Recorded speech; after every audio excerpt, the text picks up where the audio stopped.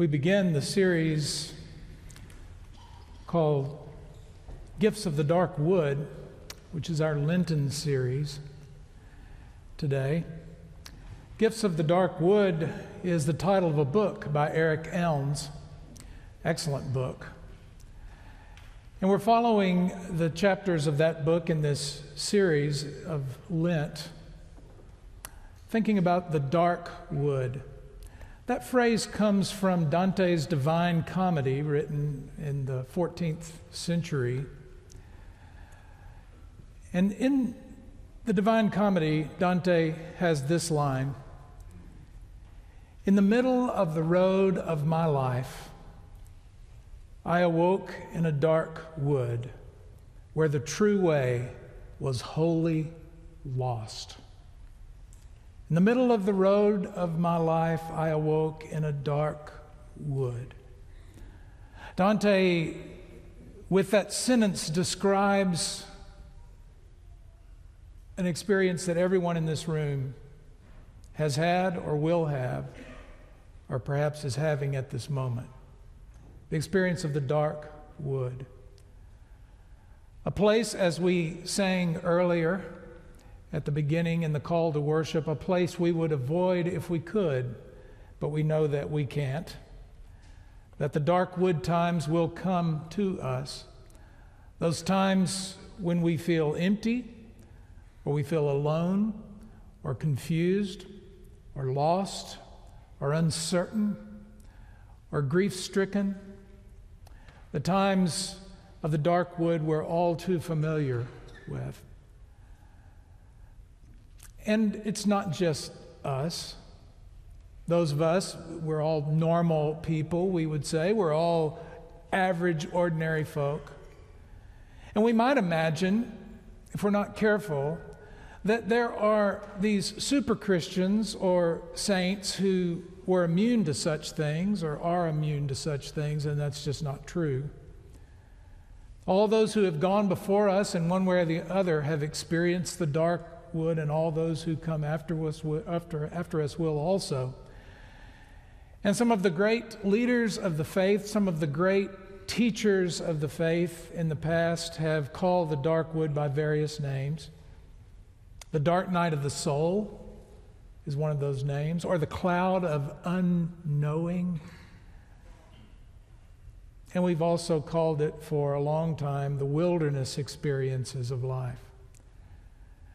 We call it that because even Jesus himself, before his public ministry, went into the wilderness. In fact, the gospel says he was driven into the wilderness after his baptism by the Spirit, where he was tested for 40 days and 40 nights, alone in the wilderness. And the gospel writer, the Gospel of Mark, says, and all the wild beasts were there. We know, if we're acquainted with the wilderness, what the names of those wild beasts might be: emptiness or loneliness, or anger or guilt, or uncertainty. We could name them. It's during the season of Lent that it's appropriate that we take this journey into the dark wood, and we find there, of all things, gifts. Because there are gifts to be had in the dark wood. For Jesus, in the wilderness experience, after being tested in that way, after the uncertainty of exactly what his calling would be and wrestling with that, he came out of that wilderness experience clear about his call. And then he went immediately into his public ministry after that time he spent in the dark wood. And so it is for us. There are gifts for us in the dark wood, and we'll be looking at those in this series. And today it is the gift of uncertainty that we consider. Now, we know uncertainty is a gift. We know that certainty about everything would be quite dull and boring. We know uncertainty is a gift because it's what makes a novel interesting. You wouldn't read a novel if you were certain about everything that would happen in it. Nor would you go to a movie if you knew everything that would happen in that movie. It's the uncertainty that makes it interesting. It's the uncertainty that makes our vacations interesting or our relationships interesting. If everyone was completely predictable, would it not be dull? And yet we crave certainty, don't we? And when it comes right down to it, especially in the dark wood, we cannot imagine that there is a gift to be had with uncertainty. Because we want to be certain. The Apostle Paul, in the text that Aidan read a moment ago, is writing to the church at Corinth, the 13th chapter. And he says, when I was a child, I thought like a child, I reasoned like a child. But when I became an adult, I gave up childish ways. For now we see in a mirror dimly, then we'll see face to face. Now we know only in part. Then we shall be known fully. We shall know fully, even as we have been fully known. Now we see in a mirror dimly. It's that uncertainty that Paul is pointing to. Paul seems to be saying that if we give up childish ways, if we are mature in our faith, then we will be able to embrace this uncertainty that is a fact of life, that we only see in a mirror dimly, and we only know in part.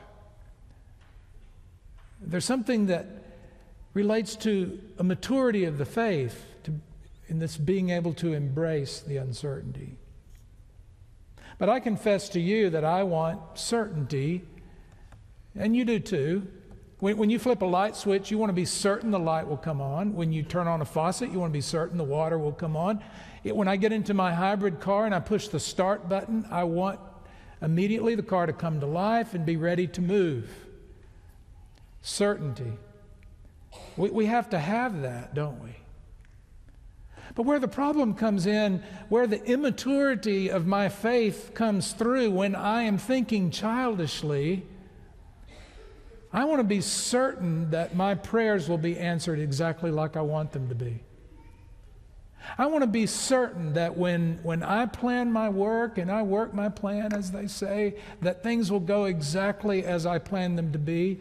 I want to plan out my life, and I want to be certain that the plan will go as I want it to be. It's when I fall into that I have taken back childish ways. And Paul confronts me with this text when he says, now we see in a mirror dimly. That's just the way it is. Now we know only in part. You might find in your translation of the Bible that where it says in the mirror dimly, you might have a footnote. I know this is true in the New Revised Standard Version.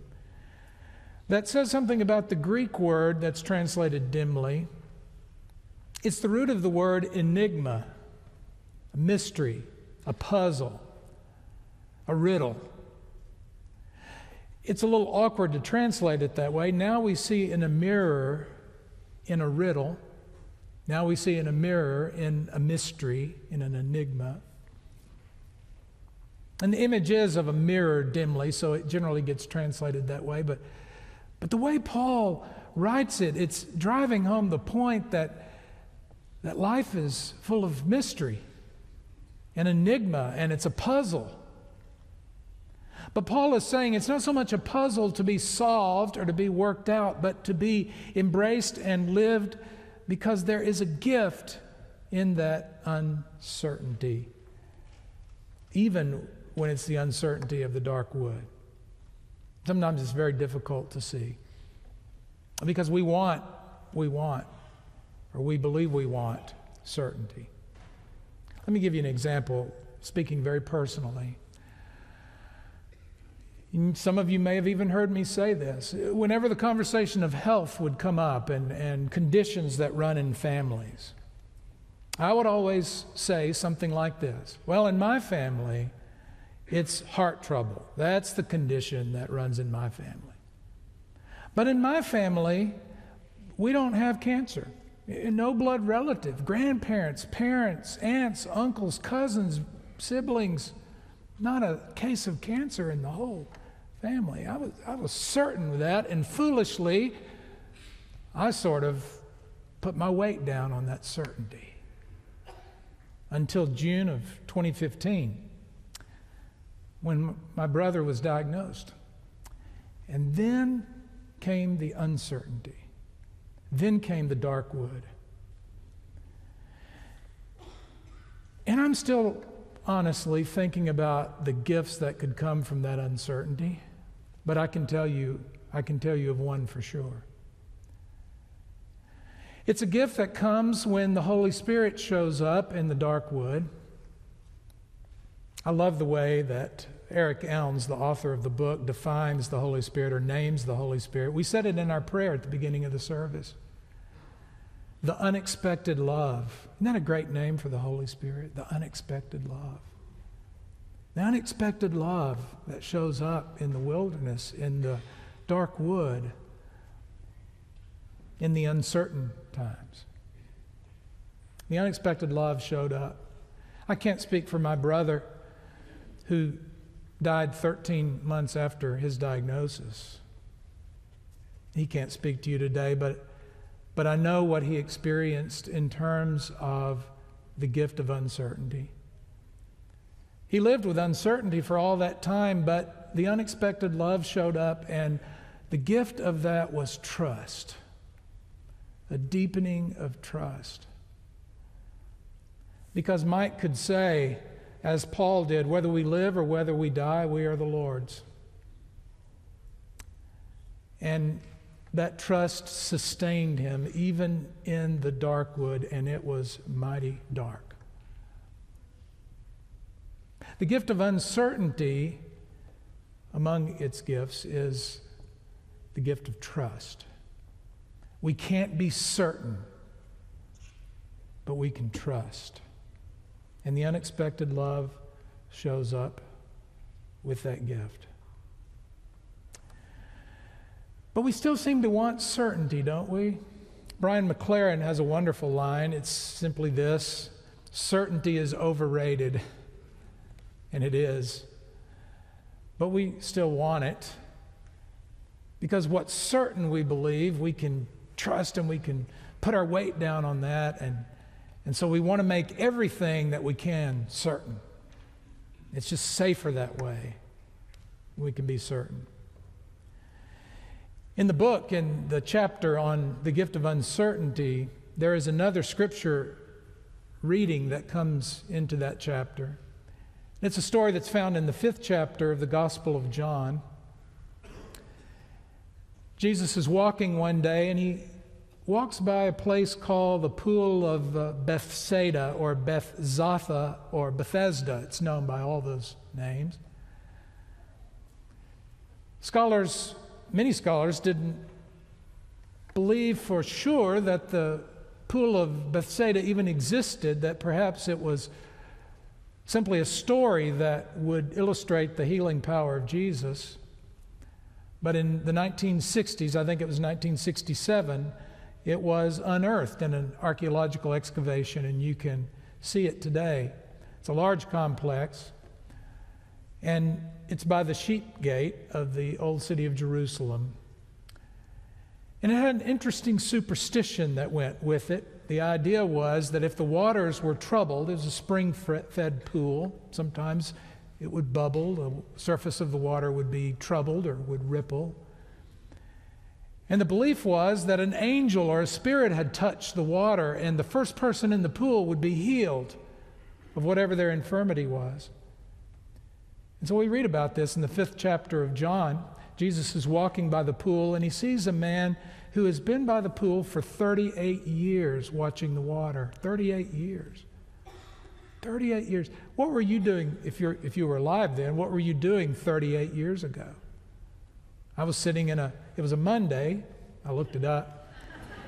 I was sitting in a college class probably 38 years ago, or skipping a college class 38 years ago. That's a long time. 38 years he's been sitting and watching the pool for the water to be troubled. And Jesus says to the man, Do you want to be healed? What a question. Do you want to be healed? Why would Jesus ask that? I mean, surely he wants to be healed. Why would he be there 7 days a week? We can assume because this is a Sabbath and he's sitting there. He answers Jesus, well, when the water's troubled, I can't move, so I can't get down to the water, and there's nobody to help me get down to the water. Someone always beats me into the water. First one in gets healed. Really? 38 years. 38 years he has lived this very predictable life, certain that the pool will be there, that most of the familiar faces will be there. Undoubtedly, there were people who helped him. He probably made his living as a beggar. People would come and would give to him. He probably, after 38 years, he had seniority, probably had the best spot by the pool. Do you want to be made whole? Jesus asked. That's a great question. It's like asking, do you want things to be different? Do you want certainty? Or do you want to be made whole? And sometimes those are very different things. I remember going to the doctor a number of years ago, and the doctor talked about my weight and my cholesterol. And he did it in such a way that he might as well have asked, do you want to be healed? Well, I don't know. I sure like my food. I like my habits. I like things the way they are. I'm certain I like that. I don't know if I like this other thing. I remember going to a counselor a few years ago to deal with stress. The counselor listed all the things. He even said, well, you know what's good for stress. What are some of those things? Well, I had to name them. Exercise, and taking time off, and meditation, eating right. And the question in that conversation was, okay, do you want to be made whole? Do you want to be different? We don't always want to. And so in the Darkwood time, when certainty becomes the most important thing for us, in those times of confusion, in those times when we aren't quite sure the direction of our lives or where things are going, when our way is wholly lost, to use Dante's phrase,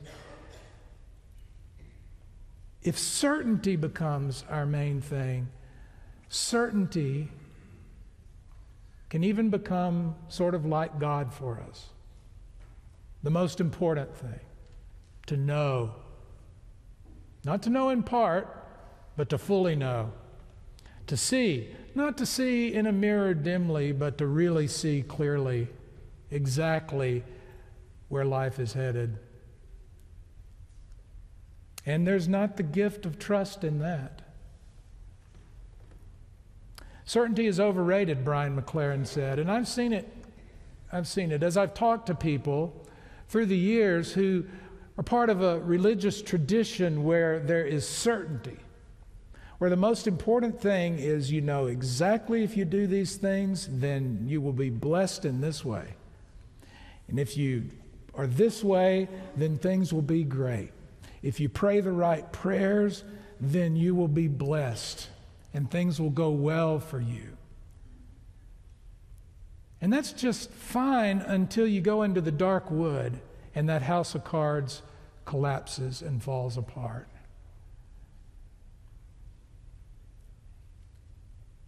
But the good news, even for those folks, is the unexpected love can show up. And if they're paying attention, then they can see in the uncertainty of life is the gift of trust and knowing that God is fully trustworthy. Like Rilke's swan, we can let our weight down in the elemental water that always bears us up. because we were created for that water. The gift of uncertainty is the gift of trust. The gift of uncertainty is the gift of being able to trust and to follow as God leads. And so often we discover that path in the dark wood. Let's pray. Oh God, we confess that sometimes certainty is at the top of our list. We want it. We work for it. We believe it's the most important thing.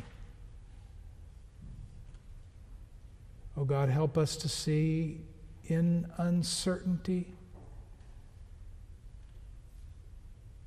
We learn to rely on you, to trust in you. That we can let all of our weight down, because underneath us are the everlasting arms to hold us up.